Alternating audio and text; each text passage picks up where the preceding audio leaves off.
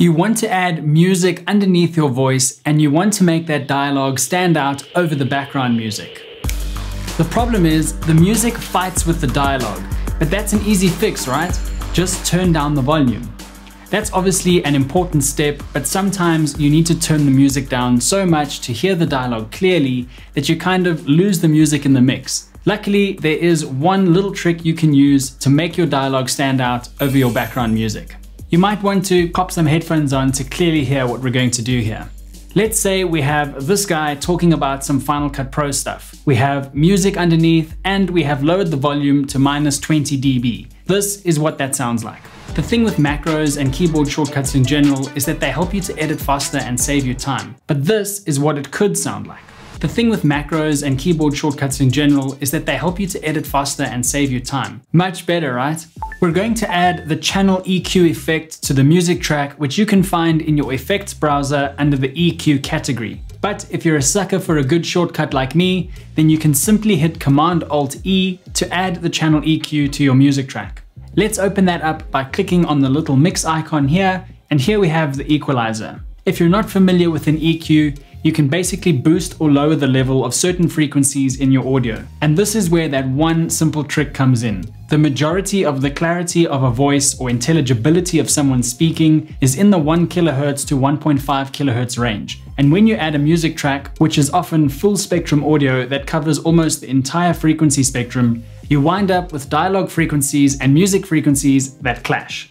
That's what makes it difficult to hear the dialogue over the music. So by using the channel EQ plugin, we can take the frequencies in the 1.2 kHz or so range and bring them down. I like to bring it down by around -18 to -20 dBs. Let's have a listen to the difference this makes to the music by playing only the music back.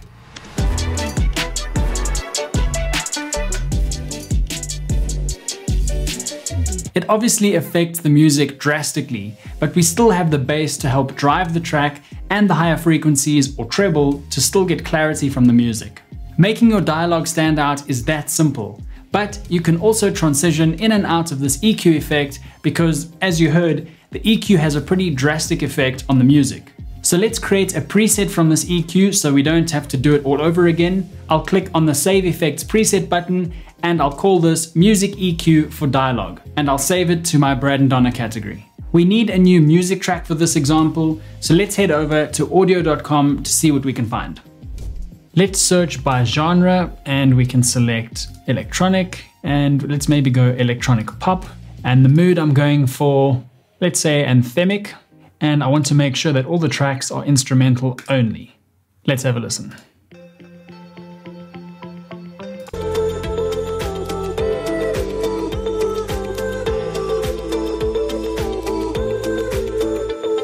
Not bad, let's try this track.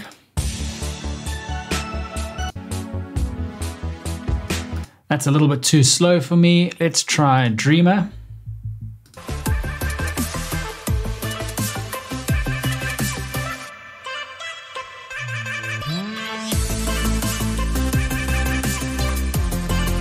I like that, that's really cool. Let's download that. I'll create a license and I'll download the track. The great thing about audio is that they have an annual music and sound effects plan called Audio Pro, which gives you access to their entire catalog of music and sound effects with unlimited downloads. They are constantly adding new music and sound effects, so you'll always have fresh new music for your edits. Another thing I love is that they have a universal license that covers anything from YouTube videos to videos for clients and even broadcast television. For a limited time, you can get 50% off the annual subscription, so you'll pay $99.50 instead of $199 for the first year. Make sure you click on the link in the description down below and use the code SAVE100 to take advantage of this amazing offer. If you're not a fan of subscriptions, Audio also offers lifetime music and lifetime sound effects options, so go ahead and check them out. We've got our track from Audio on the timeline, and we have some B-roll here before and after this guy talks about Final Cut Pro stuff. We only want this music EQ effect to happen when we have dialogue and not in the B-roll sections. To do that, I'll simply make a cut in the music track at the beginning and the end of the dialogue section, and I'll select all three of these pieces of audio and hit Command-G to group them together. Next, I'll drag my preset that I created earlier and I'll drop that onto the middle section where the dialogue is, and I'll click on the cut between the first two sections of music and I'll hit Command T to add a crossfade. I'll select the crossfade and set the ease in and out amount to 100. I can hold down Alt and click and drag that crossfade to the second cut to copy it to that cut in the music. Let's play that back.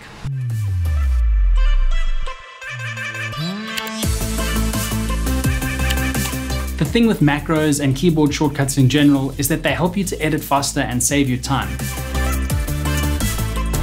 That's all there is to it. One simple trick to make your dialogue stand out over music in your edits.